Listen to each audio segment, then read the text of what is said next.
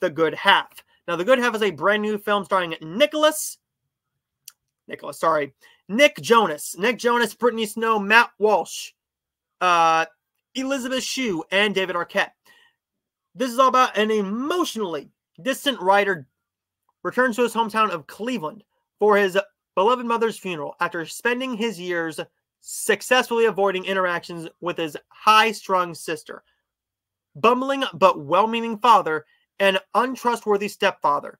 While in town, he forges a new relationship with a charming, eccentric, energetic stranger who pushes him to realize that he can't avoid conflict forever with his family or within himself. This is a good little script, emotionally written. Nick Jonas is fantastic, as is Brittany Snow. These performances are great. I think that you should definitely check this film out.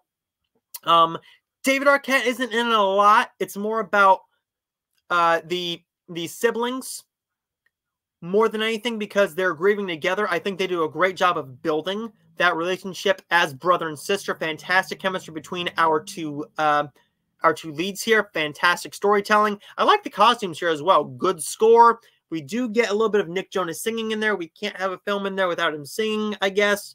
I don't think it was needed, but I think that The Good Half is a good little film. It does come out on digital today. Check it out if you're interested. I'm going to give The Good Half 3 out of 5 stars. So next up is So next up, I have a review for 2 Hallmark films. Check out those next. But let me know your thoughts in the comments down below. Did you get to see The Good Half when it premiered in August? In August, as part of the Fathom events. I got a screener for it. I didn't get to see it in a theater at a Fathom event, unfortunately. But let me know your thoughts in the comments down below and let me know your thoughts.